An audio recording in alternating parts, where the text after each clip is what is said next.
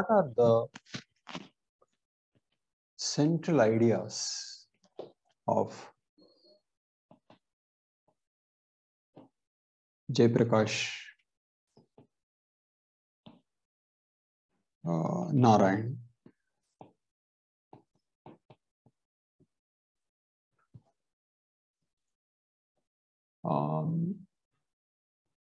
Sometimes you get the ideas of an ideologue or a thinker from the way he likes and admires a particular society. JP's ideal world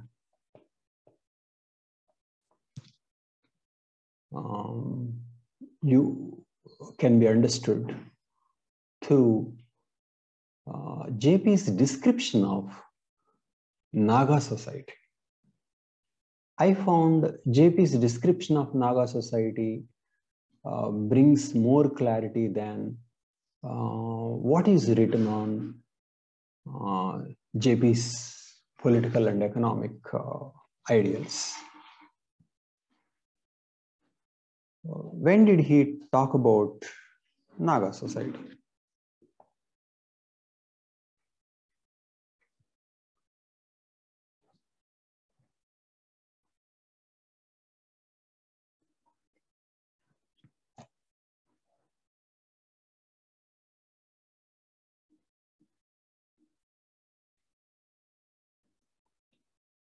On 30th January 1965,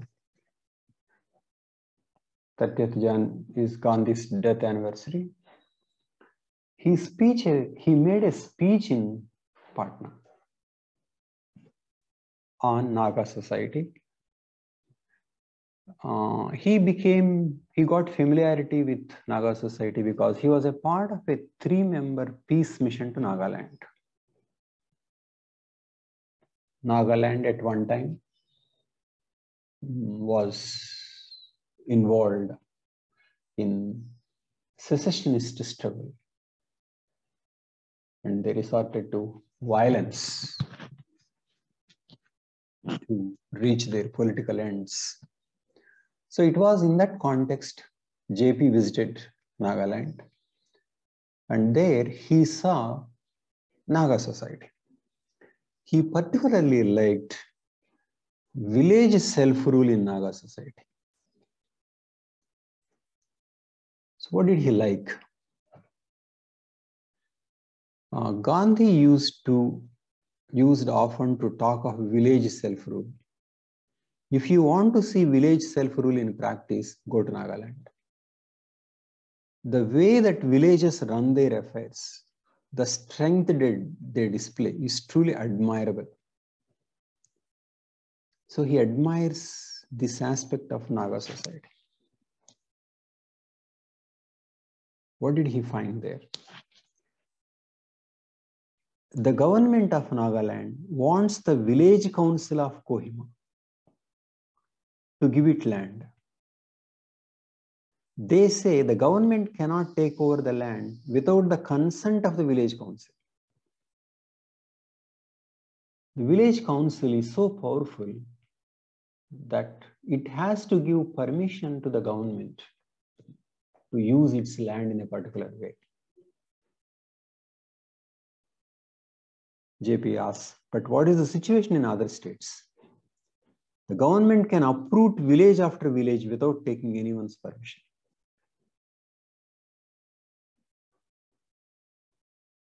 So, village is something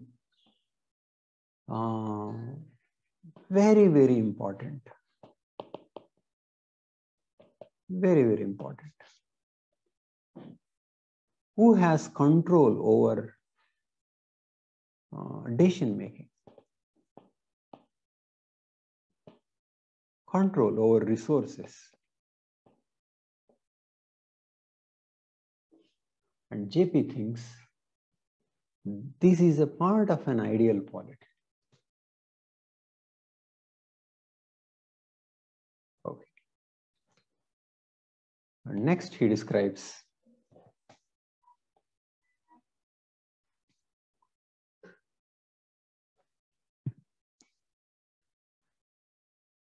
he says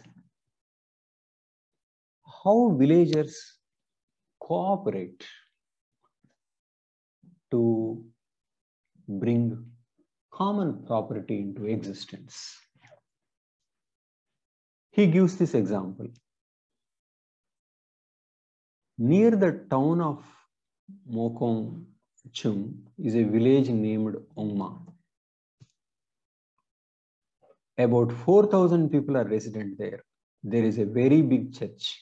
This is the church. It has a seating capacity of 5,000. You will be astonished to learn that the church was built entirely by the voluntary labor of villagers.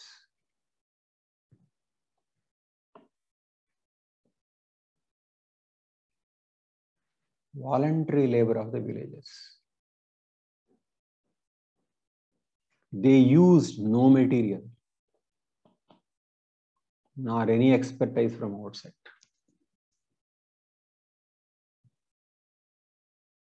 And JP says, not even this church, even high schools were built by the villagers themselves. So, church was not an exception. He thinks this is how people should develop their villages. And that requires different attitudes towards labor. JP says, a Naga, even if he has a BA or MA degree, does not consider physical labor to be beneath his dignity. The deficiencies that one finds in educated elsewhere in India are absent there.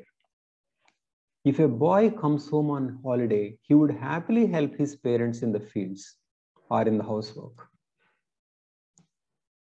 When we Gandhians try to teach under the rubric of basic education, what is already a part of teaching in Nagaland. The greatest quality of Nagas is the dignity of labor in daily life, which we can learn from. So, people are voluntarily contributing to labor, and there is a sense of equality.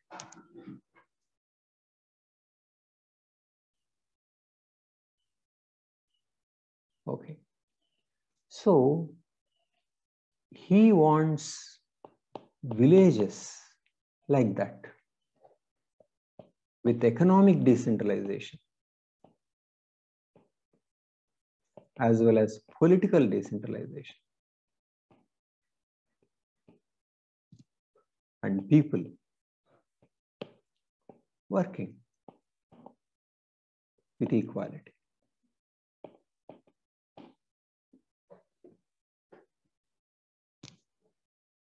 This is what he wants. And he extends this idea of decentralization even to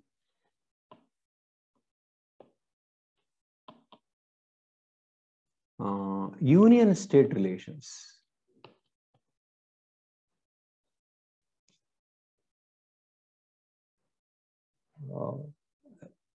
Like villages are to be stronger between the union and the states. States should be stronger.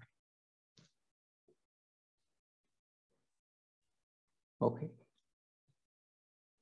And union, he sees it as for some minimal functions related to coordination.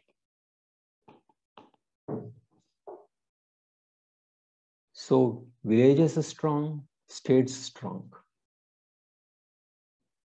But different levels have different functions. The functions to maintain the coordination. So this is how power should be decentralized. Power here meant both economic as well as political. So what did he think about the union-state relations? Okay. He says, if Bihar had its own currency and Bengal its own, imagine what confusion would arise.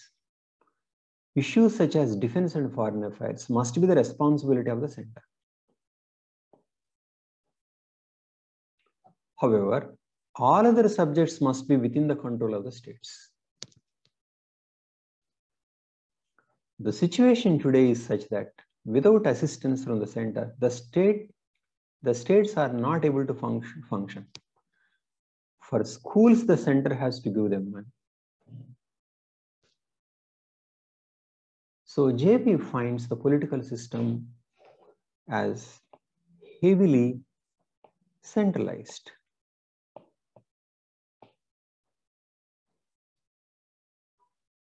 And this should be changed.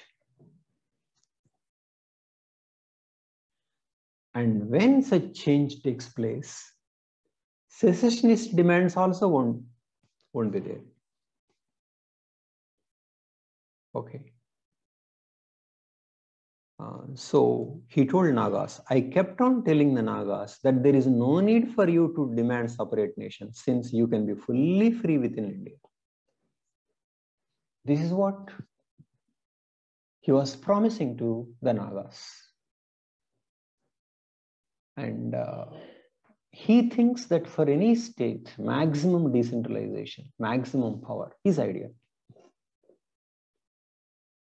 And so he says, the giving up of certain rights to the center is not done to permit India to subjugate the provinces, rather to safeguard the union of India. So let the center maintain unity. And all else, or to the maximum possible, let states have power. Okay. So within this type of thinking, he gave a framework of Panchayat Raj institutions. In this book, A Plea for the Reconstruction of Indian Polity, 1959. He suggested 5 levels of polity: village, block and district, this is 3 levels, plus state and center, 2.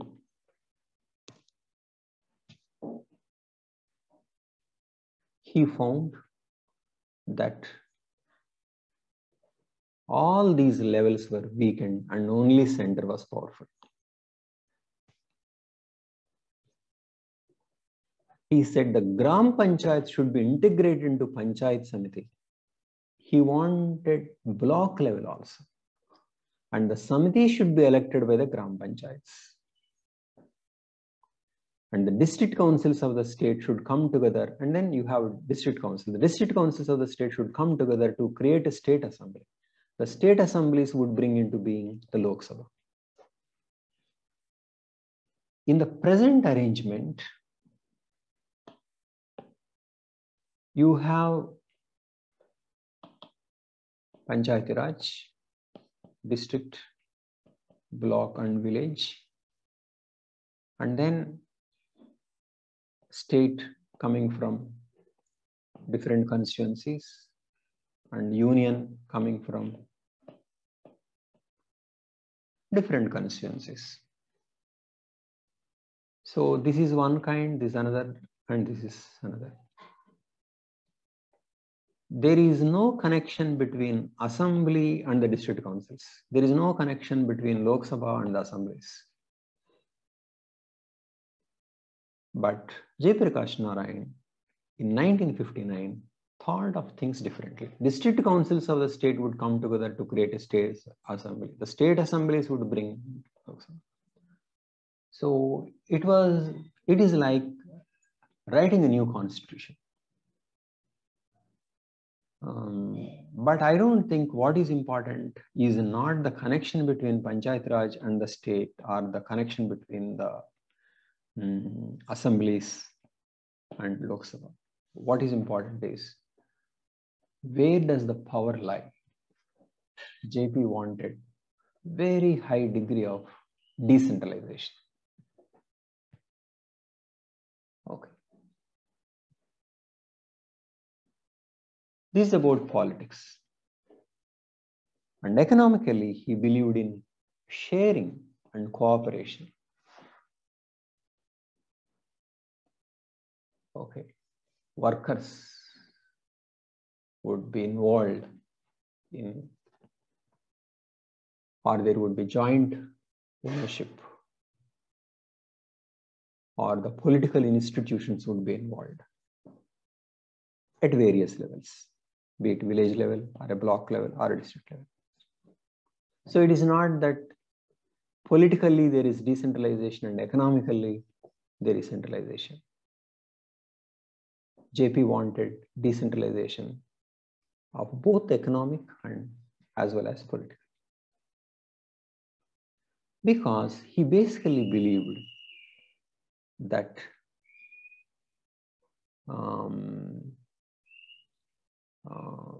there is excessive centralization. Okay, this is what he believed. The most important issue this time is that of the absoluteness of Congress power. Concentration of every form of power must be destroyed. This he said on the eve of 1957 elections. Okay. There is some consistency in his thinking. And he said a month before declaration of emergency, the present all-pervading corruption has its roots in politics and power. The chief task for the people is to prevent power from being corrupted in the future. And how do you do this? The aim of Sarvodaya is to diffuse political and economic power and decentralize the politico-economic structure. Okay. Democracy doesn't have much meaning when power is concentrated. Okay. It depends on voting, but voters are manipulated by powerful and centrally controlled parties with the aid of high finance and diabolically clever methods and super media. So, these are observations of JP on post-independent India.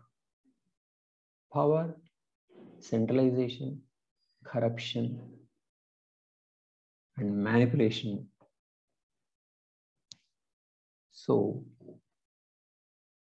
these were thoughts of JP. And that is why he didn't believe much in the institutions. He believed that people should be good. And for that to happen, there should be right education. So, this is a movement from Rajniti to Lokniti. Movement from state to society.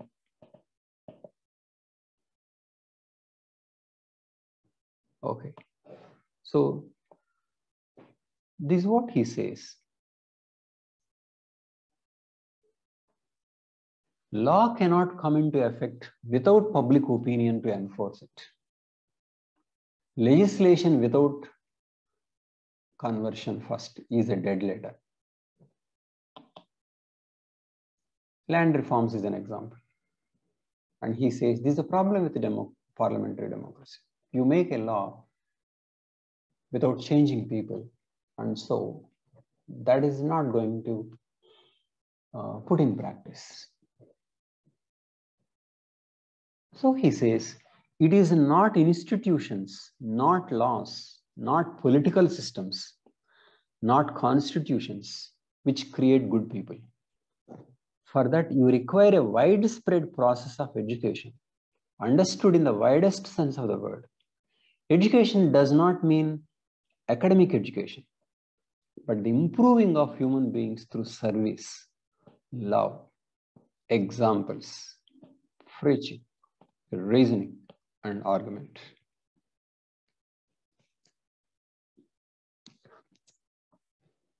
So he is thinking you should create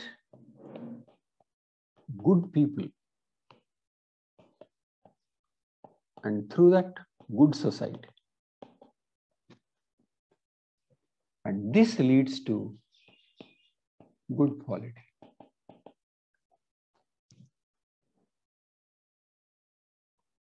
Okay. So this is dependence on people and their character, rather as opposed to government, law, power, coercion. JP is for this, and these to him need to be suspected.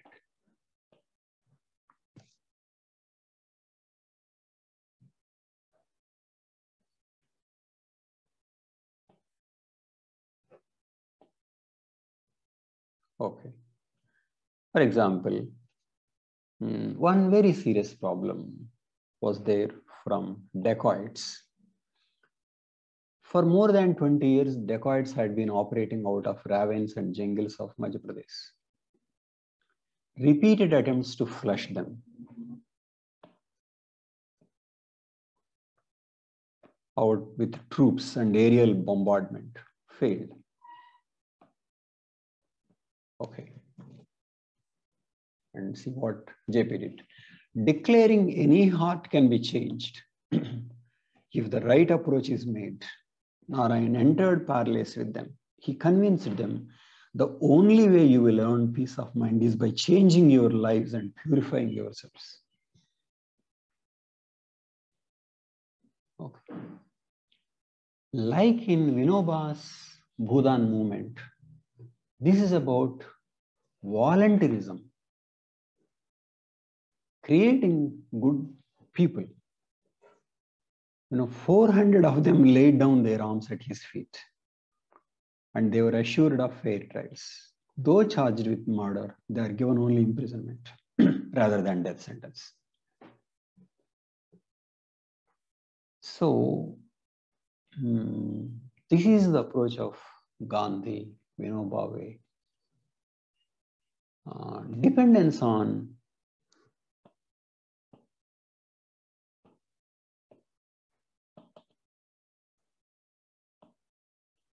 society, satyagraha, personal transformation.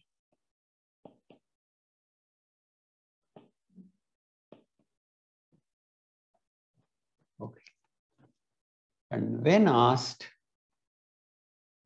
if the leader of the dacoit gangs could stand for the parliament after release from prison, JP said, he won't be in a good company because he would be a reformed dacoit.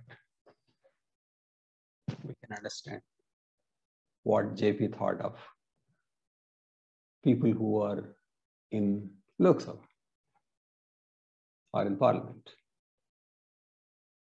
Okay, because these are reformed dacoits. And others were not so reformed.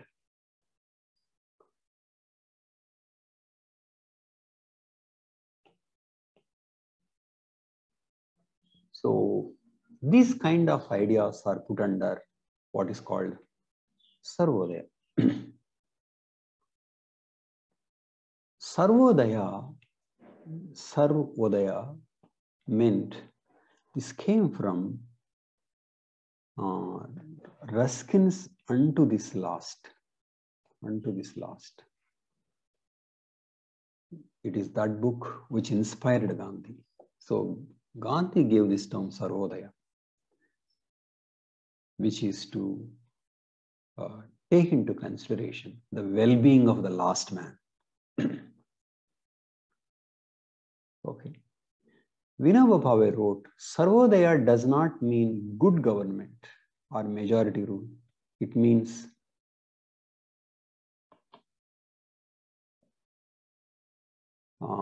freedom from government. It means decentralization of power. Okay. So, Sarvodaya included decentralization, harnessing positive nature of man,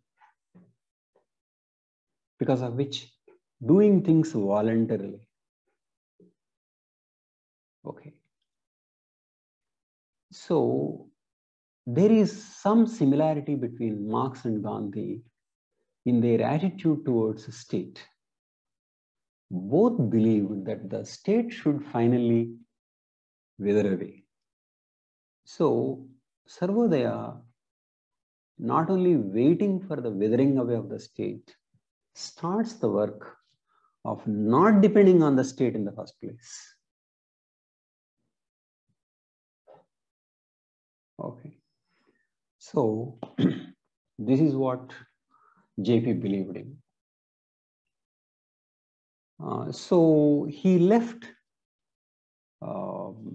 party politics. Left party politics because party was only to get power. But in the fag end of his life, he got involved in party politics and instrumental in defeating Indira Gandhi by uniting many opposition parties. JP gave a call in 1975 for a total revolution. What is this concept of total revolution? JP in 1975, though others around him were interested in overthrowing only Indira Gandhi, JP said, we shouldn't stop there. This is for total revolution, not just change in the power. Okay. This concept of total revolution came from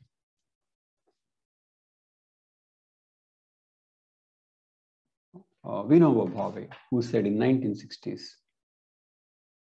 to mold a new man to change human life and create a new world. Nothing but total revolution. So, definitely was there any effort made in the direction of total revolution? Very little, because he was aged and sick to die soon. Okay. But this just shows that even in the fag end of his life, he was not tired of radical slogans and radical thinking. Okay.